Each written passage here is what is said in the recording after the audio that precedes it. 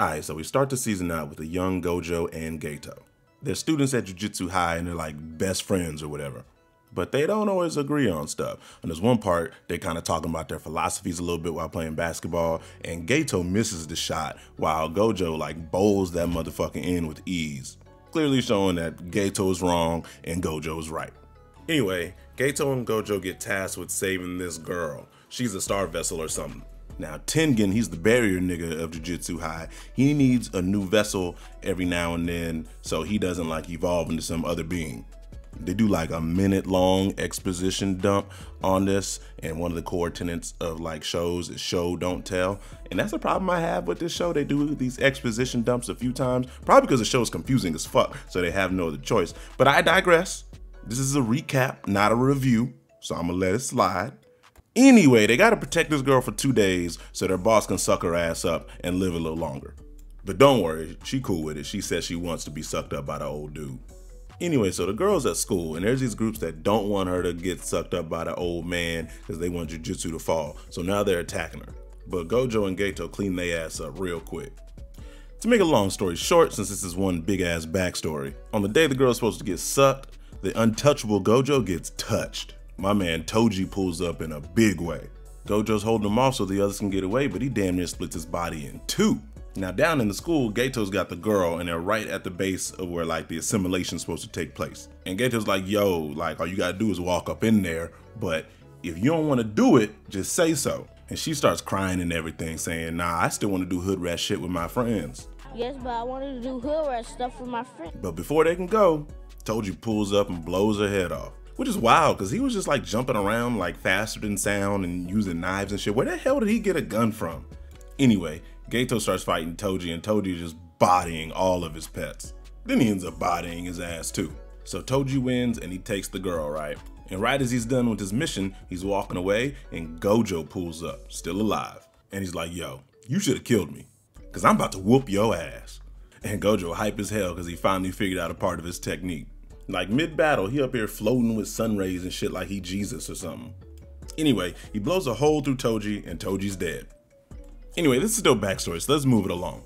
Geto's tired of this shit and he comes to the conclusion that if he kills all humans, no more curses will be born. Instead of, you know, just constantly killing the curses and letting humanity live. So then he becomes evil. And then we see that little Fushiguro in the current time is Toji's son. All right, enough backstory. Apparently more high-level cursed spirits have been popping up. So our main three is put on a team to investigate. Apparently someone's been leaking information from inside Jujutsu High and they're looking for that person. Now they think it's Mekamaru. If you don't remember who he is, he's the tree Pokemon guy. And then we cut to him talking to Mahito and Geto. And it looked like they working together and stuff. Mahito fixes his body up. But then Mekamaru's like, nah, it's time to throw hands, bruh. So he summons this big ass Megazord looking thing, right? And it's a dope ass fight. My favorite part is when he Spartan kicks the hell out of Mahito. But alas, Mekamaru fucking loses the fight. I guess that night we see a huge veil is around like Tokyo or something now. Ton of people trapped inside. And this was all done to lure out Gojo. And Gojo pulls the fuck up. He's face to face with the bad guys, and then we learn like that the plan was to get him there by himself because he only works alone. So they knew if they can lure him out, there would be no other sorcerers with him. Then if they bring him to a place where there's a whole bunch of just regular humans, he won't go that crazy because he don't want to kill any bystanders. And Gojo is just too powerful for these niggas. Like he literally like splatters fucking weed face all over the wall. And like, you know, Gojo doesn't want to use this domain expansion because it's gonna kill people, but there's a dope part, right, where he uses it, but he only uses it for 0.2 of a second, and he just runs around like fast as hell, killing all the bad guys while that short amount of time is not gonna hurt the humans. But that's when we see the bad guys' plan come to a head. They was doing all that to get this little box prison in place, which traps Gojo, and he can't get out of it. Now he's face to face with Geto, and Gojo knows that's not really Geto. So Geto weird ass unstitches his head, and we see like a little Krang joint from Teenage Mutant Ninja Turtles in his brain that I guess is actually controlling him. Now Yuji and everyone else is around too, somewhere trying to figure out what's going on. And like this little earpiece from Mekamaru gets on Yuji and is like, yo, Gojo got sealed, bruh. And Mekamaru's like, yo, I died like last week or something, but I set up all these like forward precautions with my robot joints to make sure everything goes smooth going forward. And he tells Yuji to like go outside and let everybody know that Gojo's been sealed because this shit important. And Yuji up there screaming it. And with that, everything's kind of in place for both sides. and like the fights are really starting. So because of his yelling, Yuji ends up with Fushiguro and this other dude who we ain't seen before. And they want to try and take down one of the barriers, right? So we get another little exposition dump on how barriers don't actually have to act like the way we were already taught, which is kind of annoying. But basically, like, it's stronger if the person is outside the barrier and standing somewhere outside in the open for whatever reason. So they go up on this building and jump these 3 niggas that is up there. They drop this old man down from the skyscraper that's like, 70 stories high, and he just eats that shit. He's still good to go. While that other guy that he was with, he's fighting the old lady and the other dude that are still on top of the skyscraper. And that's kind of important because the old lady turns the other guy into Toji. She like summons Toji's soul into his body. And we all know Toji is a motherfucking problem. Down at the bottom, Yuji and Fushiguro figure out a way to beat the old man, right? And it's funny as shit because they really jumping this old dude like they in high school, bruh. But I don't have the time to talk about the intricacies of every single fight, so just know that they whooped his ass. So remember, the goal was to remove that barrier, and they finally found the things that create the barrier and got that one specific one yeeted. Now this dude been walking around with a hand sword joint, and he been stabbing people, right? He a little crazy.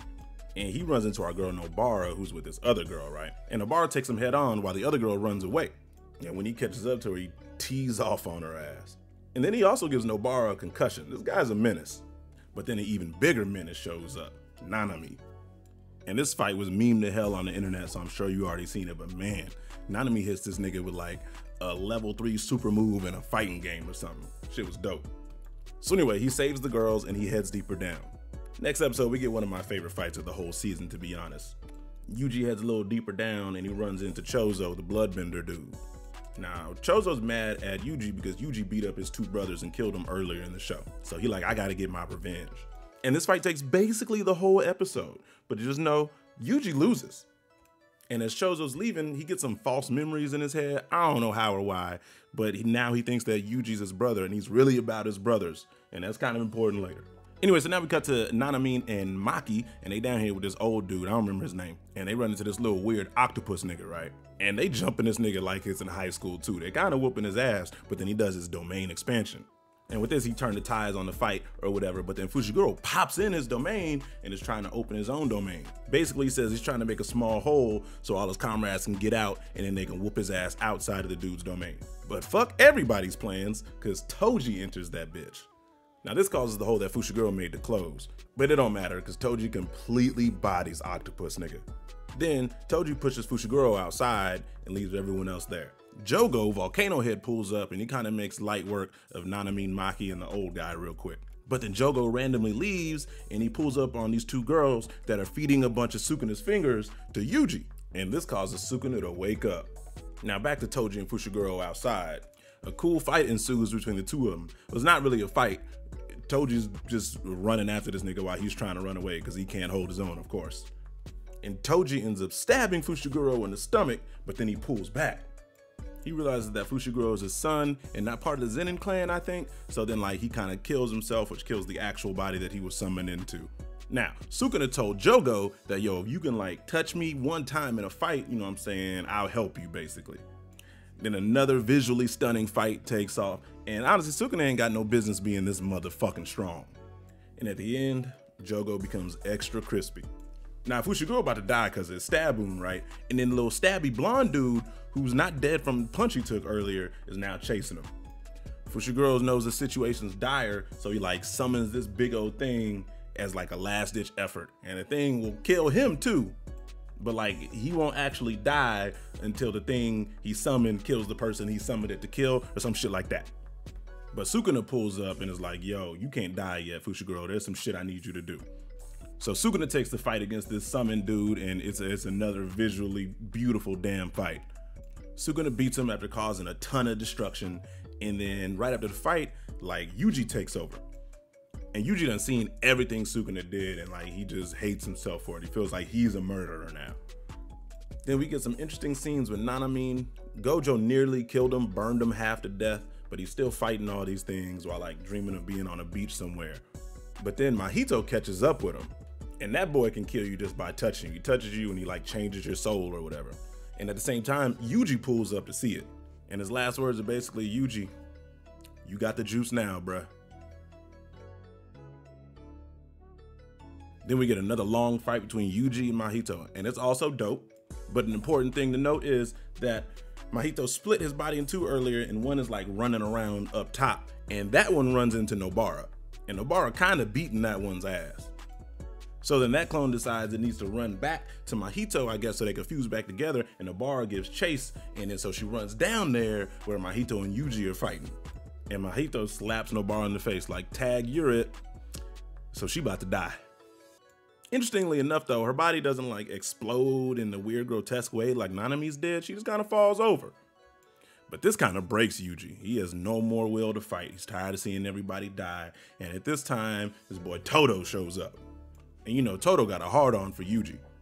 This other guy's with Todo, and he has like some healing powers, so he heals all of Yuji's current wounds. And he says that Nobara had no pulse and no breathing, but she wasn't dead long, so maybe he could heal her too. Basically, we don't know if Nobara's actually dead or not. So now like part 2 of this fight commences, and it's basically Todo and Yuji versus Mahito, right? I'm not a big fan of Todo's character, but his moveset makes for some interesting fights. I'm really proud of how they did that. Anyway, this fight takes basically the whole episode, right? Another beautiful one. Key things are Todo loses his arm and his powers is to like clap, right? Even though after he loses it, he shows he's still got some combat ability. He slaps Mahito's hand, switching places with Yuji, and Yuji punches him and shit. Mahito goes to like his final form, some Frieza type shit, but Yuji claps them cheeks anyway. So then Geto pulls up and basically absorbs Mahito because he lost. Then he starts talking about some supreme art, which is like a whole nother part of the show. I gotta remember how it works and how it interacts with every other part of the show. And it's a lot, man. Anyway, he swallows Mahito's little body joint thing, and then a bunch of other people pull up. Even Chozo pulls up and is like, you know, why you messing with my little brother? Meaning Yuji, even though Yuji's like, I don't know what the fuck you got going on. But Chozo starts fighting Geto. Then this girl comes in, basically freezes all of our guys. And then the girl who was talking to Geto at the beginning of the season, when he realized that he didn't like humans or whatever, she pulls up to the fight. Then Geto uses Mahito's power, the idol transfiguration joint, over like everything. I don't know, it don't really make a whole lot of sense. Basically he says like, he did a whole bunch of shit before, so at this moment he can turn a lot of non-sorcerers into sorcerers. Because, you know, his belief was like regular humans are the worst thing because they create curses or some bullshit. I don't know. Then he leaves with Gojo in hand. After all that, we kind of see the state of Japan through like news readings and random people's lives.